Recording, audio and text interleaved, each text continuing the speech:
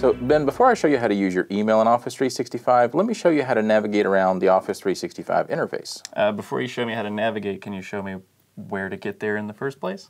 Sure, so let's talk about how to get to Office 365. Great. So from any web browser, there's a couple different ways you can do it.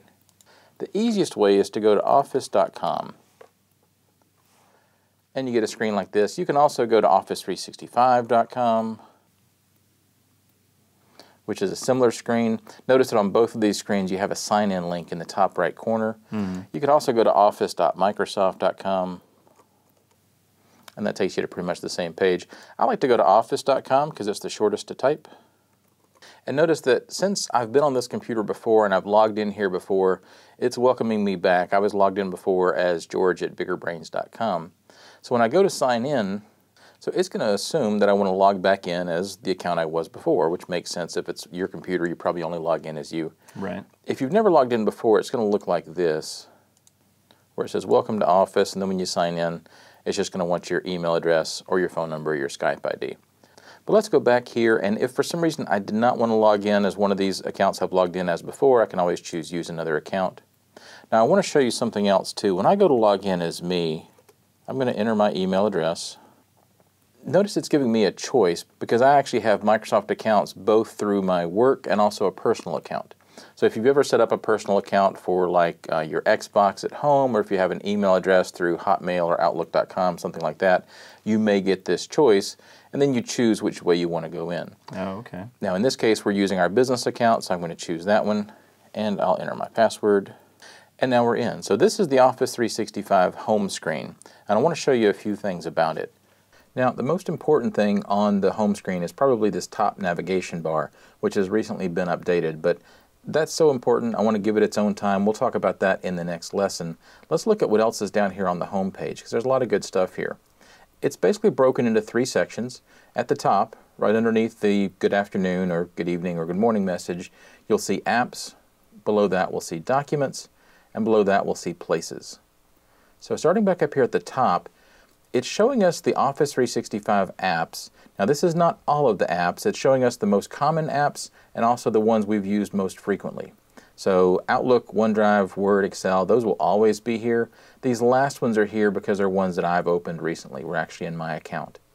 If you want to see all of the apps, you can either click this All Apps button here, which is going to open kind of a full page view of all the apps in Office 365, including some nice little recommended tiles at the top.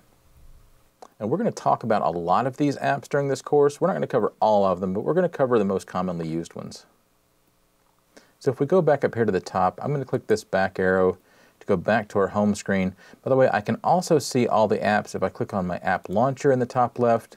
Again, I see some of the common apps here, and there's an All Apps button here. And that gets me the same sort of list, but in the apps menu instead. We'll cover that some more in the next module. Click away to close that. Now you'll also notice I have a Start New button. This is a place that if I want to start a brand new document, Word document, Excel workbook, PowerPoint presentation, OneNote notebook, and you can see the list here, I can start it directly from here. But it's an automatically shared document? No, it's not shared. This will be creating a document in your OneDrive for Business. So on your cloud drive, but not automatically shared. So if I create a new Word document, for example, this is a blank Word document. I can type in whatever I want to. I can change the name. We'll call this the Hi Ben document. And so now this is a document that's shared in my OneDrive. We'll see it show up later. But it's not automatically shared with anybody unless I go to share it. Got it. We'll talk more about that later. All right. So let's close this for now because I want to keep talking about our home screen. Now, these are all the web-based apps, but notice we also have this Install button here that gives us two choices. Install Office 365 apps is going to give us the standard Outlook, OneDrive, Word, Excel, PowerPoint, all of those apps onto our local PC or our local Mac. If we're on a mobile device, it'll also give us a link to the App Store to download those from there. I also have these other install options. This is to download other apps that I may have a license to as part of my Office 365 subscription. So you see, for example, in my case, I have access to Visio and Skype for Business that aren't part of the normal install. And this is also helpful if you want a version of the apps in a different language. So if I wanted, for example, the French version of Visio for some reason, I could do that and install that from here. So all of my app installs, I'm going to close this tab. All of my app installs, the web-based apps are here, the desktop or mobile apps I can get to from this button here. This top section is all about apps. If I scroll down a little bit, now we're getting into the document section, and it starts off with this recommended section.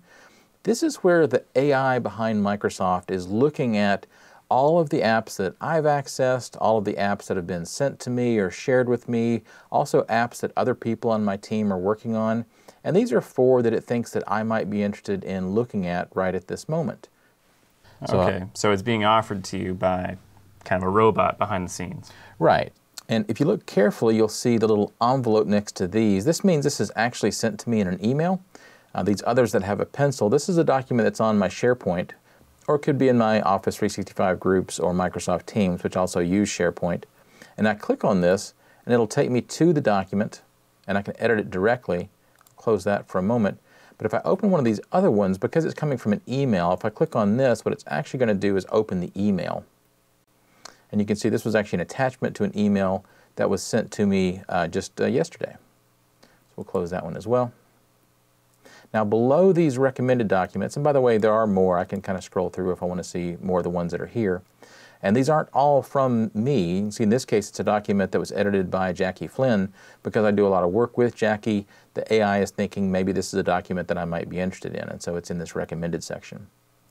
But if I scroll down here to this next section, I've got 4 tabs: Recent, Pinned, Shared with Me, and Discover.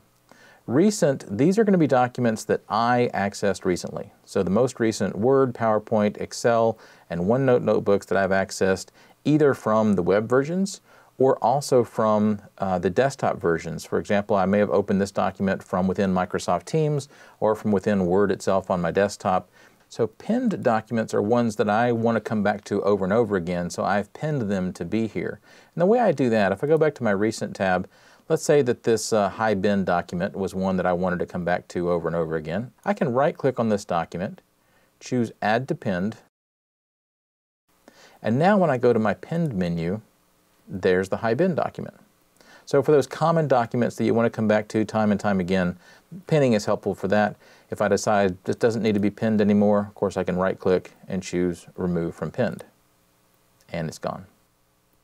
Shared with me, like the name implies, these are files that have been shared with me by somebody else, either inside my organization or outside my organization. It might be something that was sent to me in an email, might be something that was sent to me through Microsoft Teams, or through SharePoint, or through Office 365 groups.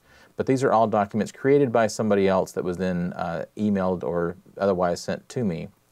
And then Discover is very similar to the recommended at the top.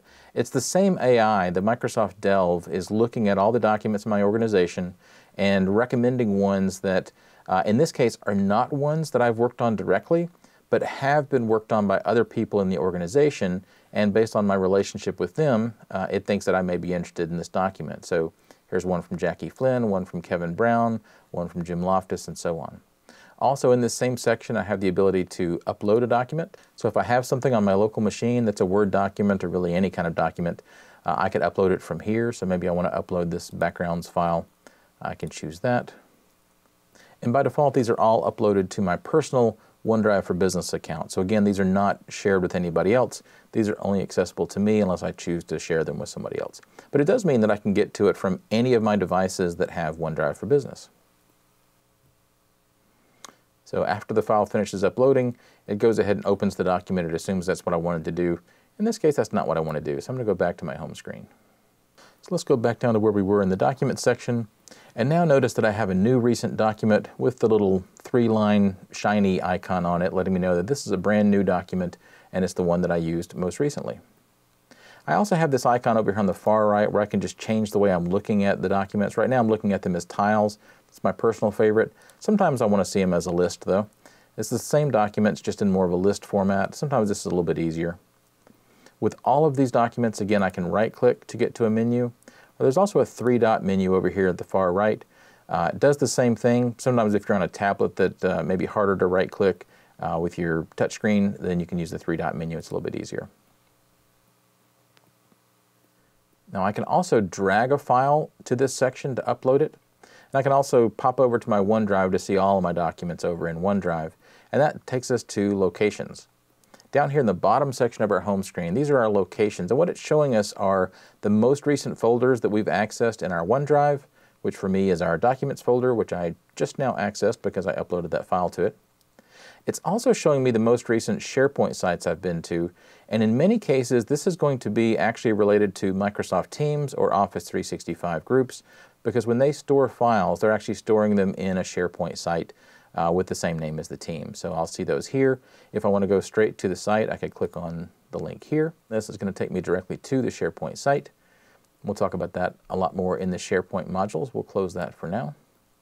Or if I just want to go to the SharePoint app, down at the bottom I have a Go to SharePoint option or a Go to OneDrive option to go to the OneDrive app. Down at the very bottom of the home screen and some other screens in Office 365, we'll see these two buttons, Feedback and Need Help. Feedback is one where we can just send feedback to Microsoft about something we like, we don't like, or a suggestion we may have.